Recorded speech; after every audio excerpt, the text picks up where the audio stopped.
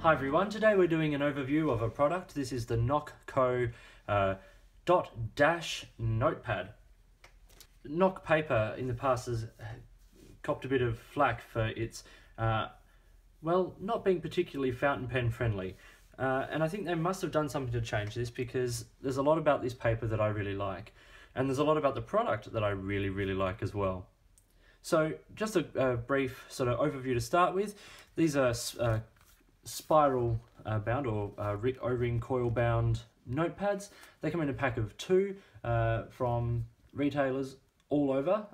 These ones were from Scriber here in Australia. They have a nice sort of cardstock, sort of waxy cardstock red cover and a white thicker cardstock back cover. Just tuck that one in there. The paper is what they call their DotDash system, which, as you can see, refers to the fact that although it looks like it's grid, when you actually take a closer look, it's a series of dots and dashes to make that grid sort of format. It's a nice light blue, it's not intrusive, and it gives you a good guideline for what you're working on. But let's talk about the paper. So,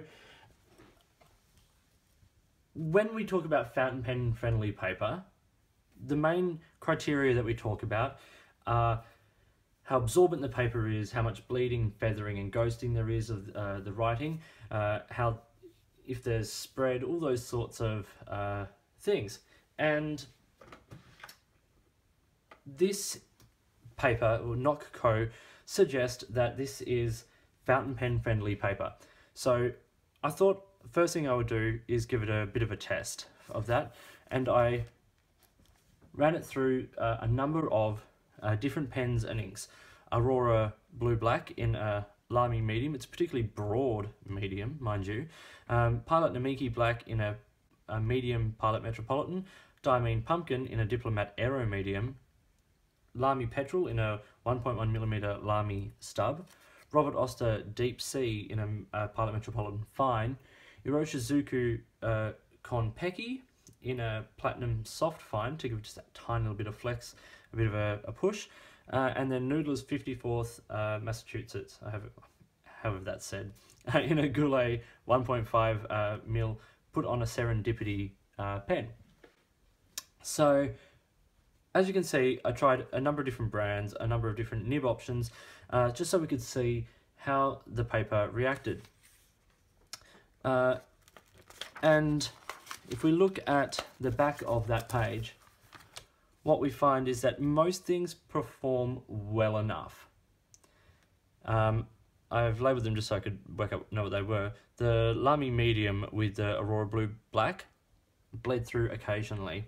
The Platinum Soft Fine bled where we got the flex, but that's sort of to be expected. A lot of flex pens will bleed through a lot of paper, even Rhodia will bleed through.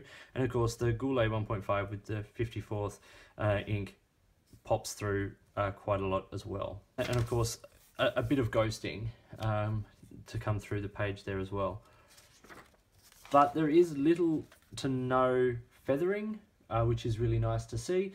And really, I think the paper performs on the front side really well. Now, whether you'd use it on the back side, that's up to you.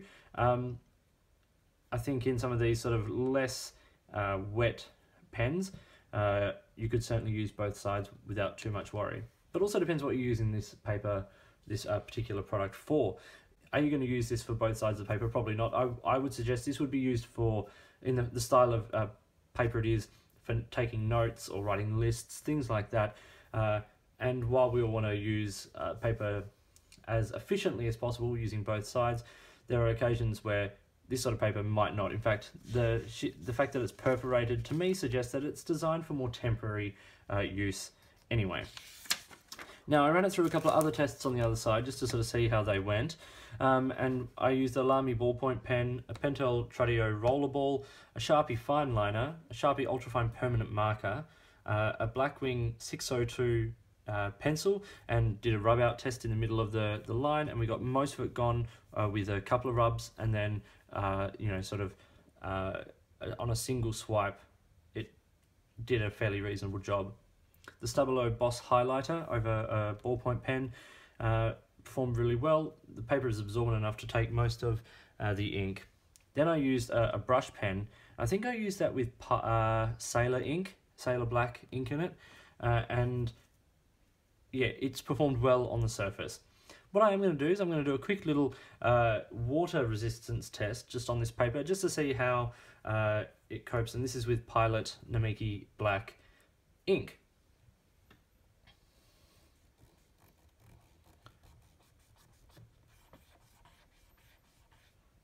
So, as you can see, Pilot Namiki Black isn't a permanent ink, yet the paper is so absorbent that most of it has been taken into the paper and has stayed on the paper, and most of the detail is, of course, still completely legible.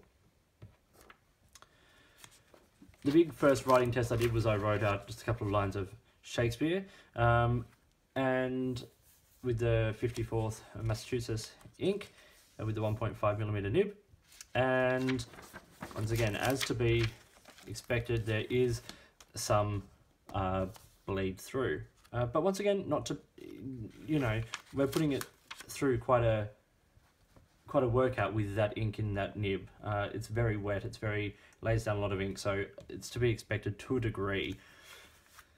Now, here are the details. So it's Nock DotDash Spiral Notepad. It comes in a 2-pack. In Australia, these retail for around $30, and in the US online, I've seen them for around the $18 mark. There are 84 pages, so I'm assuming that means 42 sheets, and the size is A5, which is 5.8 by 8.3 inches, or 14.8 centimeters by 21 centimeters. It's a 4.25 millimeter dot dash in a sort of a light blue print, and the paper is 90 GSM paper, and I said with cardstock covers. The pages are perforated, it's spiral bound, and it's said to be fountain pen friendly. Just a little quote from the Nock co-advertising. It says here, "As awesome as pocket notebooks are, sometimes you need more room for your mind to wander." And that's true, and I think I like the size of this. I have a lot of sort of pocket notepads that I use, Clairefontaine and Rhodia and things like that, as well as field notebooks and the like. And this actually is nice to have something with a bit more size that you're not sort of bound into like a hard-bound notebook for bullet journaling or something like that. So I really do quite like this. Now, the next tests I ran it through is my Does It Sheen page. And what I've done is I selected 3 inks that I consider to be quite impressive sheening inks. Robert Oster Soda Pop Blue, Blackstone Barrier Reef Blue, and Lamy Dark Lilac. And we got no sheen. This is not paper for sheening and shading. I've laid down a lot of ink on these and got no result. As you can see from the bleed on the reverse page, it's really, really, I think the paper is just so absorbent that it's just not going to let any ink really sheen. So, just to sort of a conclusion to wrap up and, you know, my thoughts. The paper is very smooth. It's not waxy like Rhodia, but it's smooth enough that the pen does glide across. There's a little bit of sort of the ever so slightest amount of tooth just so you know you're writing, which is quite nice. Ghosting, particularly in darker inks, is quite apparent. Feathering, virtually none. Bleed, yes, there was some bleed from the bigger, wetter pens, and of course the Sharpie marker. Binding, it's these O-ring binding. It's strong, it's sturdy, it's nice sort of silver design. Actually, I really like the design and look of this notebook.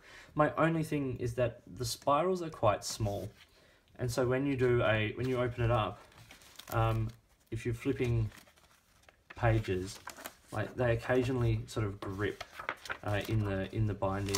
I can't get it to do it now, of course, but it's just one size bigger on the O-ring would have been really nice, although it would remove some of the streamlined nature sort of the product. I really like the DotDash. I think it's a really nice way of presenting a grid form and a dot in a single sort of item. It gives you the guidance you need without being obtrusive and sort of standing out sort of too much after you've written on it. As I said, the paper's perforated, and it's a good perforation, and the pages do tear out well. That's why this little one's been ducking around in the back there. It sort of tore out nicely and cleanly without leaving you with sort of bits of paper strewn across the top of your spiral binding. So really, value for money. It's decent quality paper. I think for the quality of the paper and for the quality of the presentation, you are getting what you pay for. Normally, a spiral bound notepad like this, say from a brand like Spirex or something, is of course going to be cheaper, but the paper is much less fountain pen friendly. This is a boutique company for paper, and paying $15 Australian for one of these notepads, I think if you've got a use for it, absolutely worth it. So look into it if it's something that you can use. So in short, I think it's a really nice notepad, particularly for temporary items and for lists and all those sort of note taking. I think there are better papers available, but I think most are in sort of more expensive formats as well. So this is a nice sort of middle ground for what we do. So that was the Nock Co A5 DotDash spiral notepad. I hope you found the video useful. If you did, please give me a thumbs up and subscribe to the channel. Hit the notifications button if you'd like to stay up to date with the videos that I produce. And please feel free to drop me a message with any products you'd like me to look at or any questions you have. I'd love to hear from you. In the meantime, enjoy your pens, enjoy writing, and I'll talk to you later.